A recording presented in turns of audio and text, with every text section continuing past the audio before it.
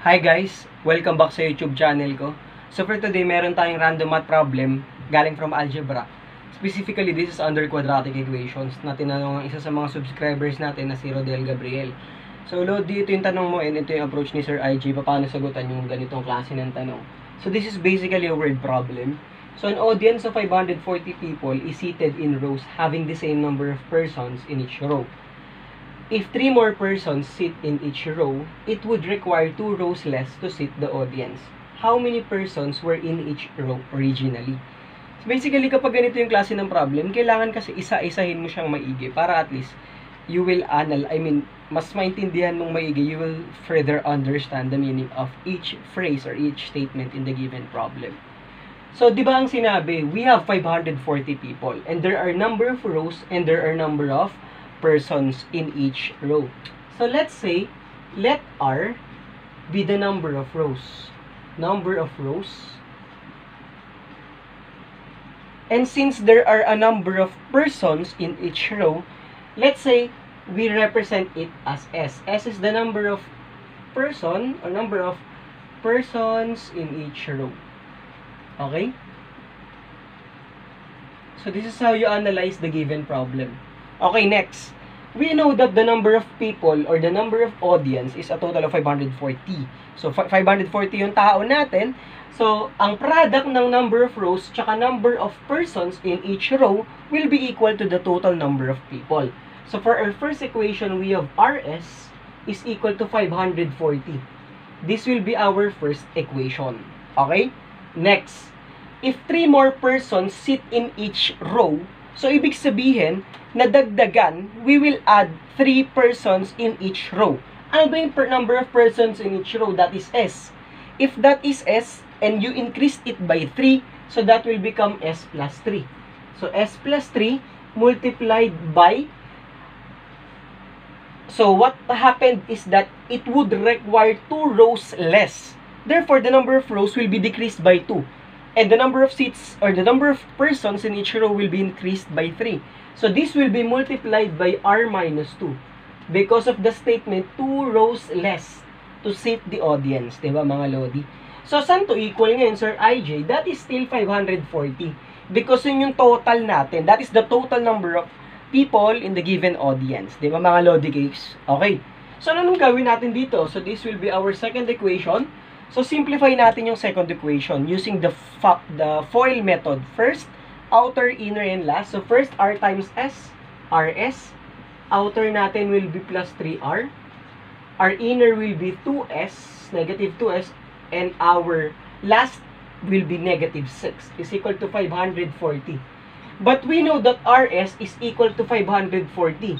Since we have 540 on the left side and on the right side, we can cancel them out. So, what will happen is that we have 3R is equal to 2S plus 6. Nilipat ko lang mga Lodi cakes, di ba? So, what will happen? So, what will happen is that it will become R is equal to 2S plus 6 all over 3. Right? So, that's right, di ba mga Lodi cakes? Kasi ang hinahanap natin, how many persons were in each row. So, we are looking for the variable S. So, what we want to do is we will directly solve for S dun sa equation natin. Huwag na natin isolve si R. Solve na natin directly sa S, pero pakita rin natin ano yung value ni R. So, ano nang mangyayari dito, Sir IJ? So, what will happen is that we will substitute it in the first equation na na-formulate natin. So, we have R, which is 2S plus 6 all over 3 multiplied by S. So, this is R mga Lodi, di ba? Ito yung R natin. Di ba? Multiplied by S is equal to 540. So, magiging 2S times S, so that is 2S squared plus 6S is equal to 540. Itong 3, lipat lang natin sa kabila, multiply natin both sides by 3. 540 times 3 mga Lodi cakes, so that is 1,620. We can simplify both equations by dividing them by 2, kasi yun yung greatest common factor natin. So, dividing both equations by 2, we will have S squared plus 3S equals, divide natin to sa 2 mga Lodi, anong lalabas? Okay, tama ka dyan, that is 810. So, this is a bit of factoring na. So, S squared plus 3S minus 810 equals 0. So, isip ka ng dalawang numbers na ang product ay negative 800 din, na ang sum ay positive 3. So, syempre, isip ka, try mo muna kunyari, 30 tsaka 27. So, pwede yun. Kasi that will become 3. So, dapat dito mabilis ka mag-isip. Pero, pwede nyo namang isa-isahin yung mga pair of factors niya. Pwede nyo simulan ng 10 and 81. And then, since hindi nag-work yung 10 and 81, so, you will come up with 10 times 3, that's 30. 81 divide 3, that's 27. So, we have 30 and 27. So, S plus 30 multiplied by S minus 27 equals 0. So, this will be negative. So, we have to discard the solution because we don't have a negative number of people. Therefore, the correct answer is 27 persons in each row. If we want to compute the number of rows, so the number of rows is 20. So, this is 20, this is 27. Check natin. If we increase this by 3, 27 plus 3, that is 30. 540 divided by 30, that's 18. Therefore, the number of rows from 20 to 18, naging 2 rows less na siya. So, it follows that our answer is correct. So, sana na-solve ko yung problem mo, Rodel. And, ayun mga Lodi, sana mas may natutunan kayong panibago for today.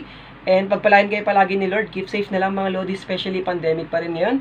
So, ingat-ingat na lang mga Lodi Cakes. And, subscribe din po pala kayo sa mother ko, Mary Ann Maling Sukulay. More on cooking po yung vlog niya and yun. So, support din po natin siya by subscribing to her channel. And yun, sana mas marami pa kayo matutunan sa mga susunod na math tutorials ni Sir IJ and pagpalain kayo palagi ni Lord. Keep safe, bye-bye, and God bless.